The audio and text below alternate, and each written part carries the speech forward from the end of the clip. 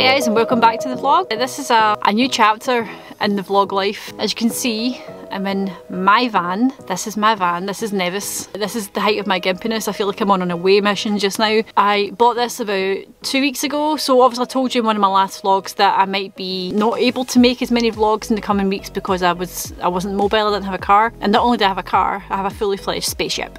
This thing can take me anywhere. It drove me from Coventry. I picked it up from Coventry about 2 weeks ago. It's an absolute dream come true. It's not converted, as you can see. I'll give you the tour. It's a bit messy, but I'll give you the tour in a minute. Actually, even though I had access to a van before, I never actually slept in it, so I'm going to be sleeping in this tonight. I'm nervous and I'm excited, but I'm in a sort of unofficial designated campsite, and there's 3 other vans either side of me. There's a couple of like fully fledged motorhomes either side and stuff, and I'm right next to a beautiful beach, but I've literally just been out for a walk, like a little quick stoat about to try and find some food and stuff, and then I've come back to the van, so I'm hoping to try and go out and get a bit of sunset shooting done, but that's on the beach down there. It's very recognisable, this beach, mostly for the beach huts. So stay tuned though, because this whole weekend I'm away for 3 days, and I'm going to be away in the van for 3 days. I can't wait to show you what I'm getting up to tomorrow. It's all about the autumnal trees tomorrow. I'm going to places that I've never been to before, so I'm going to take you with me, and I'm going to be meeting someone tomorrow, and you just obviously connect the dots, beach huts, Fintorn. So that's where I am just now.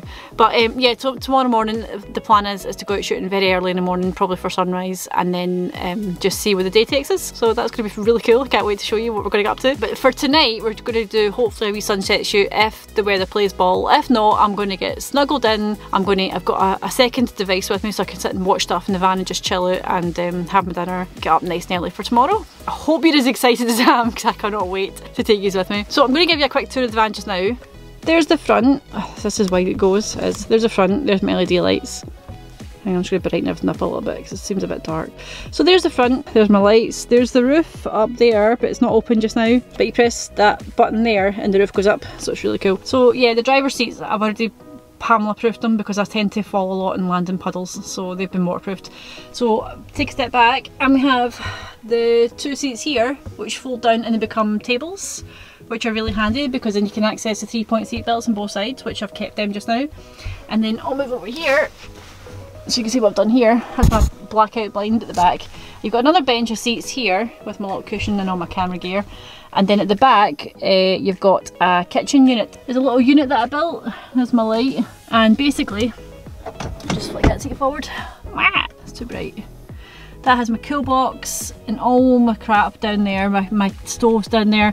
But that's actually made out of worktop material, so I can actually put the stove on there and then cook on it. So that's a plan, hopefully later. And that's all my rubbish, sweeties and stuff down there. And there's another port here so I can plug all my lights and stuff into. Yeah, it's very basic. I mean, there's literally enough space to keep a cool box, some pots and pans, and then on the other side there's 2 little compartments down there where you can put all your stuff as well. So it's a very quick tour. It's a very rough and ready wee van. We've called it Nevis Vanzilla because it's got a couple of bashes on it and it looks like it's been in a fight with somebody.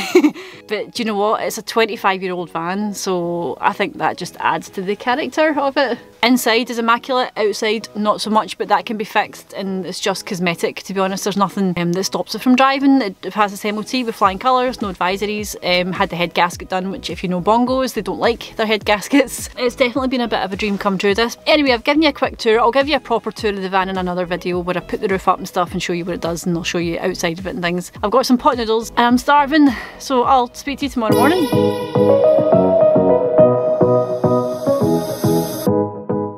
I've arrived at my location for today, and as you can see behind me, the autumn colours are in full bloom. They are stunning. I'm going to just walk down to what I can see just down here, which is this sort of really cool rocky formation in the water, and it's called Randall's Lake.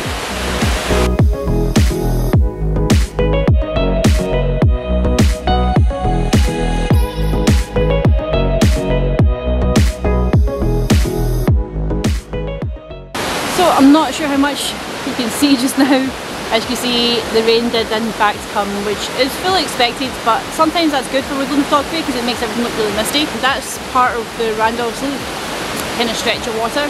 It's absolutely fantastic here. The colours are just amazing, they're so vibrant, and even this rain isn't dampening them. Sort of backlight sun would be nice here, but I mean, you can't have it all, so this is just gorgeous. Even in the rain, it's just gorgeous. It reminds me a lot of like Perthshire, Killiecrankie. Like, you can tell this is still sort of big tree country.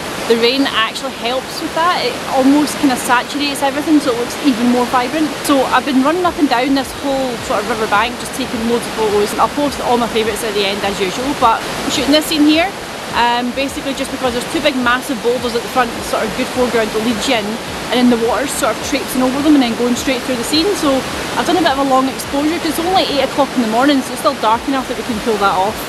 So I basically ramped up everything to f22, and I had a 4-second exposure to get the shot. I'm going to go for a wander back up towards the van because the person that actually came to meet, I've lost her already, so I'm really bad. I just go off and walks and just end up lost. So I'm on a trail somewhere. I have to get back on the main trail so I can go find her.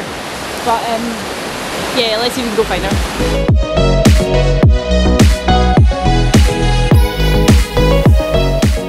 So I've come back up onto the Woodland sort of area, and it's bucketing down, as you can hear. So apologies for the really bad audio in advance. I've managed to find her. I haven't lost her. I thought she'd maybe fell in the water, or she thought I'd fell in the water. Where is she? Where is she? There she's there. So I found Kim, and we're going to go for a wander further down the river and just see where we end up. We've got a couple of places planned for today, so who knows where we're going to end up, but it's going to be awesome fun. I have to say, I'm really enjoying this little wander. This is a place I've never been to before. Fresh eyes all the way here. And it's raining and it's not even bothering me. It's so peaceful and so gorgeous. And this is exactly what I needed after all that lockdown stuff. I feel like I haven't been out properly. I have been out, but obviously like not properly, like just having a wander somewhere brand new and exploring. That's what it's all about, is that exploration. And I'm kind of overwhelmed by this place. I feel like I'm still taking it all in. You don't have to lug your gear like miles to come in. Yeah, this is exactly what I needed. A wee refresher to get me back in the photography game again. Now, I've not taken any photographs on this part of the walk yet. I've got leaves stuck to my hair. You couldn't have told me I had a leaf stuck to I haven't taken any photographs here yet, but I did take 2 photographs earlier, and they were very abstract actually for me, but I did take the sort of, as you saw, the standard river shot. But I'm excited to see what else is down here. I'll keep you posted.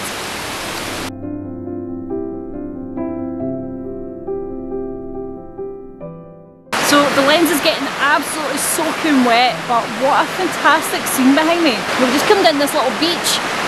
Woodland and beaches, you don't exactly associate them together, but this place is something else. So we've actually driven to our second location now, and we're up beside a bridge. I don't know the name of this place. I'll have to ask him what it's called, but it's absolutely fantastic.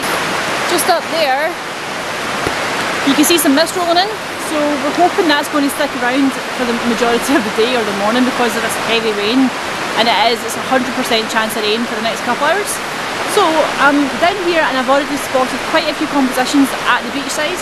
There's all these sort of mossy trees behind me which are just like saturated with this rain, and because they're so bright and white they just stand out from the rest of the landscape. So I'm just trying to find a composition down here. Okay, you're going to have to excuse a bad quality phone. Don't even know if that's in focus. I wanted to show you what I'm shooting just now. Obviously you can see this gorgeous scene behind me. I was shooting that tree there, and as you can see I've got my f-stop way up to f20, shooting at 0.4, and that's really just to smooth out this little bit of water here, just to sort of make it look as misty as the top half of the frame, which there was a bit of mist rolling behind that tree there, and it just looked awesome. Now I'm going to walk up and down this beach because it is absolutely fantastic and see what else I can find, but so far this image might actually be one of my favourites from today.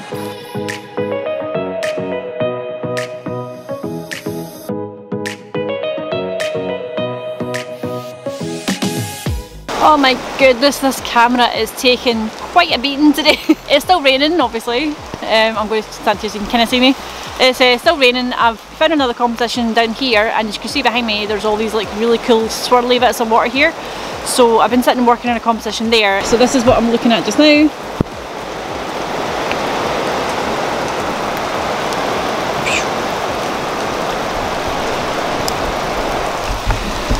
And I'm on a beach, which is odd, in the middle of Woodland. I've never seen anything like this before. This is absolutely, I got a drip right in my eye. This is amazing. I've never been on a beach in the middle of Woodland before. This is, apart from Loch Morlock, This is absolutely fantastic. There's loads of misty rain about, all the good stuff that we love. I've got all these little swirlies happening in the water. They're providing some really good foreground. I was hoping for some sort of close-up shots of like something I could isolate, but I haven't been able to find anything yet. So I'm taking big wide shots just now because I'm basically going with what I have to work with. But this is quite a place. Still don't know the name of it, but it's quite a place. I'm trying not to step on any of that because it's totally untouched and it looks amazing. We must be the only people down here today because of the rain, so we've pretty much got the whole place to ourselves. So I'll talk you through what I was just shooting. Behind me, as you can see, there's that big massive expanse of space and it just looks beautiful. Now these white parts in the water aren't as sort of obvious here because you're sort of shooting down away from that big triangle of nonsense up there. What I've been doing, oh there's mist coming in now, look at that. Look at that. So cheeky, all that low clouds just coming in. So what I've been doing is I've actually done a panorama here, which on these kind of landscapes works really, really well. So I was shooting the 24-70 lens at 24mm. I was shooting at f8, I think I was shooting at 1/4 of a second to try and get the shot that I wanted, because I wanted a little bit of motion in that water. And because it's a panorama, because you're panning across, you won't really notice any sort of imperfections in that either, which is quite handy. The panorama will look fantastic, and even if it's just a sort of ends up being just like a 16:9 crop, that's what I'm visualising at the moment, and all these colours and all this low-hanging clouds, all the elements are here, so it makes for a really good panorama. Obviously you've got all the colours and stuff as well in the background, which you can't see there, but up there. So it all works and it just looks brilliant. So I'm really, really happy with this image, which I'll show you just now.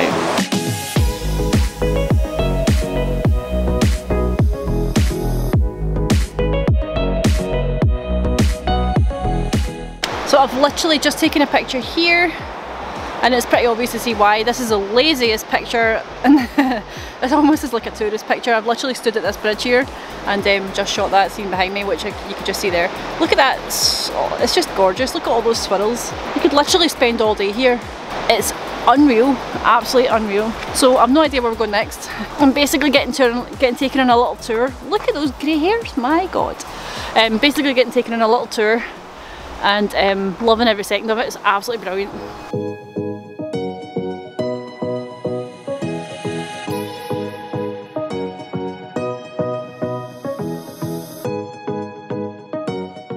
So I'm going to have to try and film this without falling down there. So just up from the bridge we stopped at, we've come down to this trail, and look at this tree. It's just bending out into the water and it looks absolutely amazing. So I've just spent a good 5 minutes here trying to find a composition, and using this tree, or this bit here, as an anchor point, sort of meandering down into the sort of water down below, and it just looks awesome. Not what I expected to get here, but that just looks amazing. I'm going to head back along and see what else I can find. This place has completely and utterly surprised me. Just the absolute variety of shots you can get here. And I still don't know the name of the place, which is probably not a bad thing. But I'm not sure how Kim's getting on. I've lost her again, as long as she's not fell down there. So I'm going to walk back up to the bridge and see if I can find her. We're just out for a stroll. You don't know what 2 meters is. So we're just out for a wee stroll. So we're in this, we went to a wee sort of, a wee burn walk earlier, but it was really dark, there wasn't a lot of atmosphere there, so we've changed locations again, and we're in another location, and we're on a sort of woodland walk at the moment, and we're going to head to a loch, hopefully. Bright Spark here decided we might come through the forest on the way back to the car, because I've already spotted some awesome trees in amongst the forest over there. And again, it's all about variety. There's loads of sort of Caledonian pines and Scotch pines we're walking through just now. But through there was like birches that are already yellow and stuff, so excited to see what we can get on the walk back as well. So I'm excited to see the loch, and we're excited to see what we get coming back. So the weather has calmed down a little bit, it's not raining as much as it was earlier, so we can actually walk quite happily now.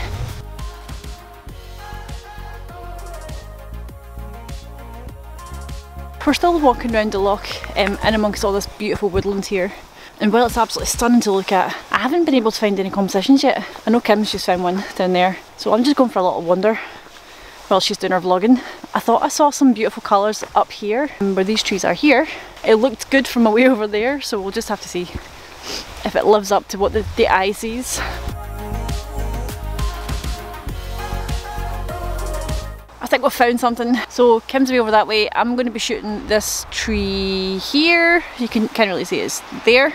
It's framed perfectly and it's exactly what I've been looking for. We just came back to the van to get a coffee to heat up because we're freezing, and we're going to go and shoot the sunset on Fentorrent Beach. The light is gorgeous, so you can see that out the window there. It's looking promising, so we're going to go and shoot some sunset photos and then I'm going to end the vlog there.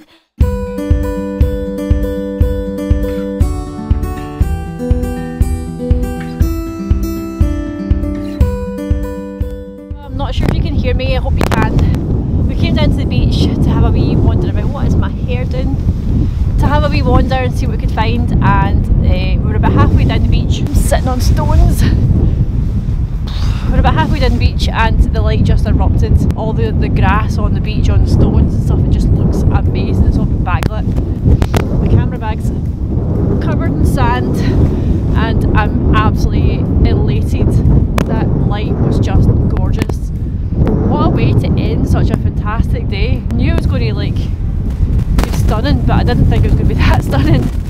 That beautiful yellow hazy light just coming through the back of Culbin Forest and lit up all the stones and all the driftwood and all the grass, and it just looked gorgeous. So I got that shot, and then I also got this driftwood kind of into Culbin Forest with a sort of very dramatic sky over there as well. It just looks beautiful, so I'm really happy.